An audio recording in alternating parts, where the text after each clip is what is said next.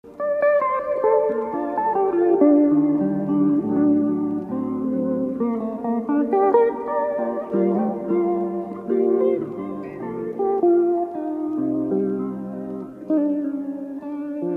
what's up guys? I'm from Haifa, which is a little town in Israel which you probably never heard about.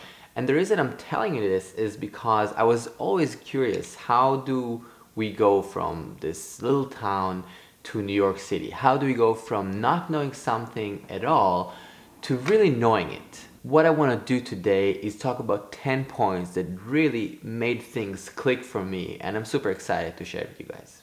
1. Be optimistic. You have to believe.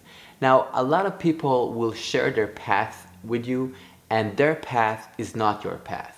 It could be similar, but it could also be very different. It's a great idea to learn from people, but you're gonna find your own path. And I think being optimistic and positive about things tremendously helps. 2, that's a big one, talent. I do not believe in talent. I do believe in a lot of hard work and a lot of willingness. I'm not trying to say there aren't talented people that absorb patterns faster than others, whether it's in music or in poetry, in literature, whatever it is. But you can work on these things if you really, but really want it. 3, mental image. What I suggest you do if you want to get better at whatever it is, if it's swimming, running, reading, playing music, singing, you need to find someone, that's the L train, you need to find someone that has a better mental image of the thing than you. We all do it all the time, but I think consciously finding someone that really knows the craft well and hitting her or him to take lessons, and that should be also regularly, preferably once a week. Mental image. 4, prioritizing. Schedule time to do the actions that you care about so much. So again, if you want to swim, swim. If you want to run, run. If you want to play guitar, schedule 2 hours in your calendar that you know you're going to practice guitar. Maybe put your phone off or silent. Maybe do a 5-minute meditation so you can focus, but take 2 hours of your time in the calendar, not randomly after everything, and then designate that time to practice and work on the craft. 5, you. Take care of yourself. Take care of your body. Eat, sleep, drink a lot of water.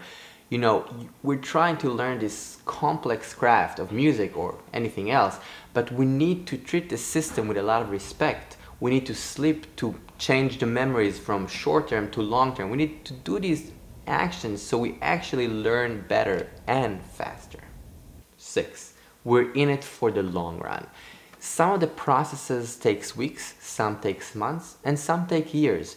Now, it's okay. We are going to play music for a very long time. So 2 years are actually not that long. So, you know, if you don't know how to listen and how to hear harmonic progressions, or you don't know how to write notation, or you don't understand some theory, you can take your time, dive deep and learn it.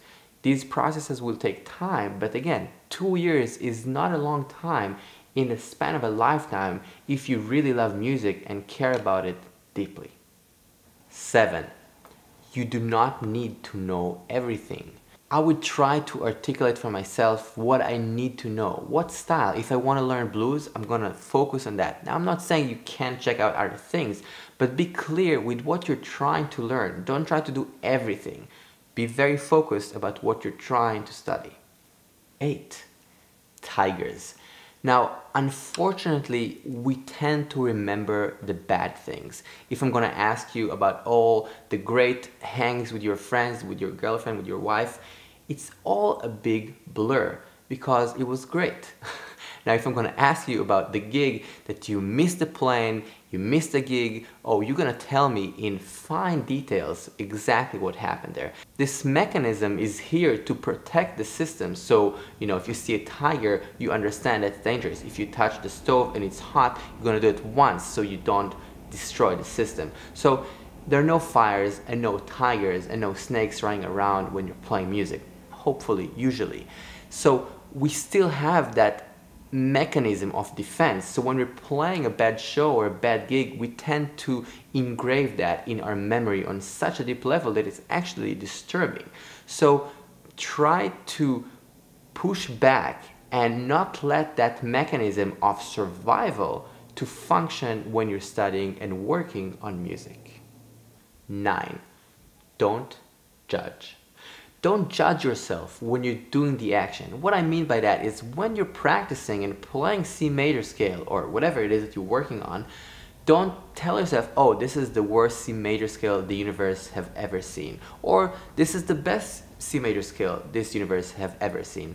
These are judgments. That means that you're spending some CPU power doing the action, but you're actually also spending some CPU power in the judgment. So what I'm suggesting is do not break the CPU power. Basically, don't judge. Just focus on the action, focus on the study and the practice when you're there.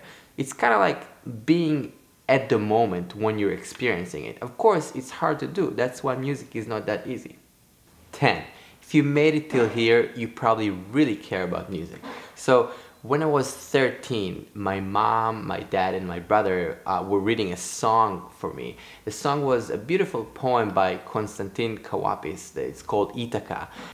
He has all these amazing experiencing, fighting monsters and traveling, and he's trying to get to Ithaca. But when he gets there, it's just a small village.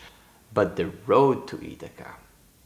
I feel music and maybe life is the same thing. You know, we have a lot of ups and downs. Sometimes it's amazing, sometimes it's really hard, but it's a path. And I feel like if you really care and you really want it, you can make it happen. It is gonna be hard at times, but it's also gonna be amazing. It's a really cool and fun road to take if you're willing to do the jump. Thank you so much for taking the time and listening. I hope these points are helpful. To me, they were super helpful, and it took me quite some years to understand these points. And of course, it's always a process. I'm always trying to understand and learn and get better and be more at peace with myself and be able to focus on what I'm trying to do.